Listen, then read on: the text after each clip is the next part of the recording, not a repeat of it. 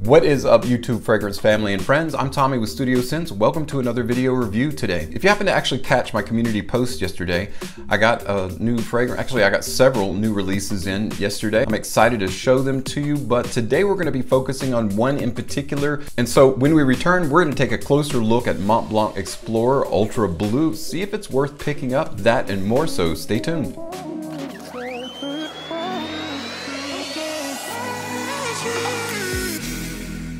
Hey guys, and welcome back. So today we're looking at Montblanc Explorer Ultra Blue. I was really excited to get this in my hands.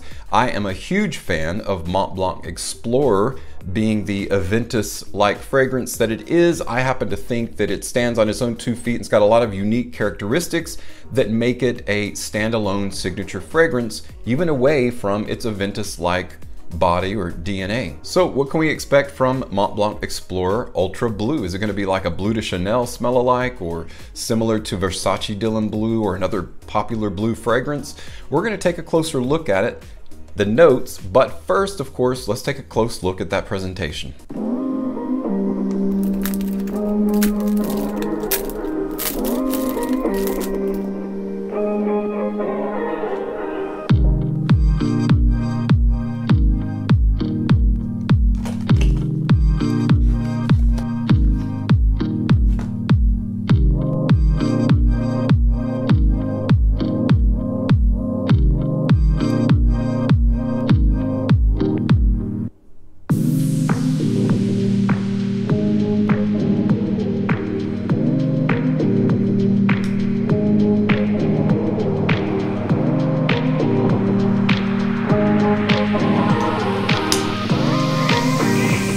Montblanc Explorer first came out, I was impressed by the presentation. I really liked that classic bottle look. The fact that they were trying to emulate the lens on the front and also on the bottom of the bottle, which very obviously mimics the lens set of a DSLR camera, I thought that was kind of cool. It was a really neat nod to specifically the idea of travel.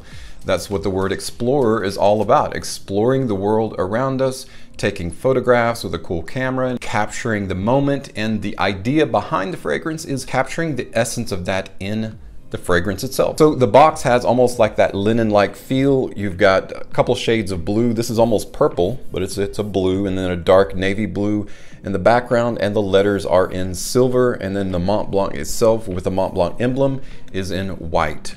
And this, of course, has your eau de parfum. So this is an eau de parfum concentration, 100 ml bottle or 3.4 fluid ounces. And then of course all your stickers and codes and batch code on the bottom of the box. We've seen this presentation before, but instead of the black wraparound, now we have a blue wraparound, because that's the focal point of this fragrance, is the blue. It's built into the name. So before we actually talk about what it smells like, what about that note breakdown?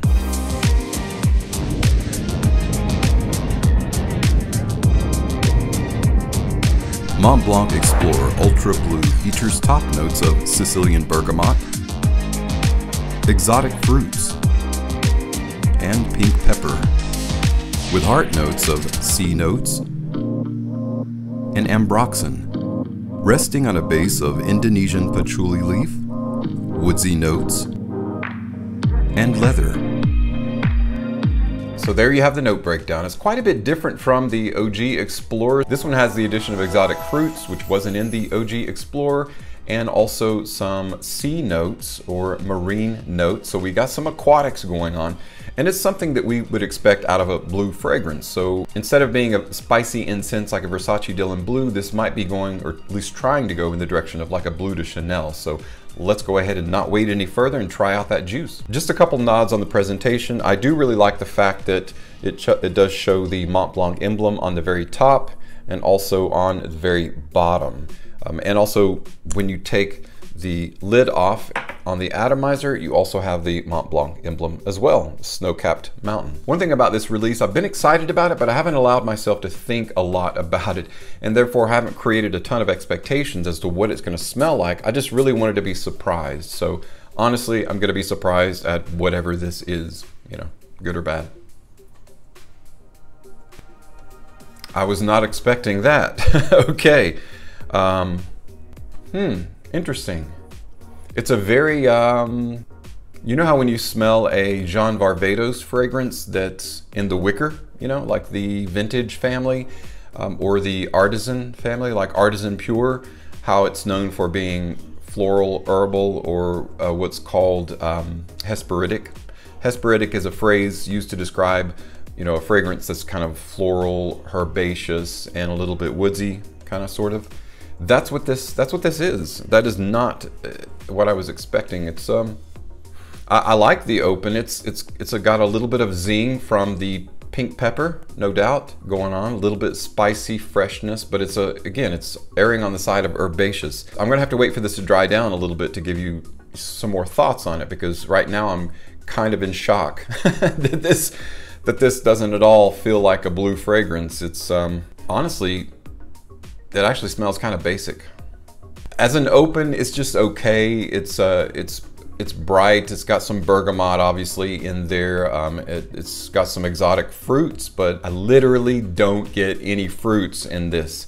If you're gonna say that you have exotic fruits or fruits at all in your fragrance, they better be in there. They better give you some kind of indication, especially if they're in the top.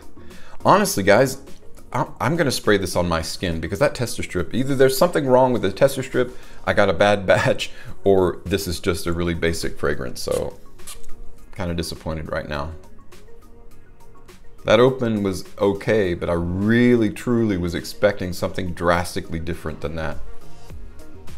So it's still, I would still use the word hesperidic or floral herbaceous. That's kind of what you get.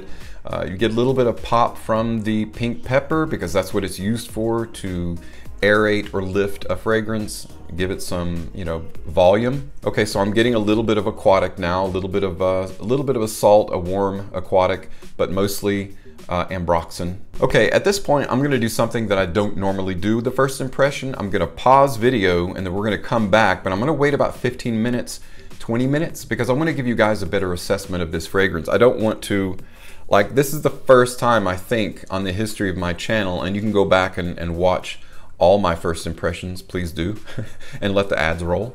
You know, when the ads come on, don't skip them. I'm just kidding. I'll really do that. But I've never actually been this disappointed by a first impression so far.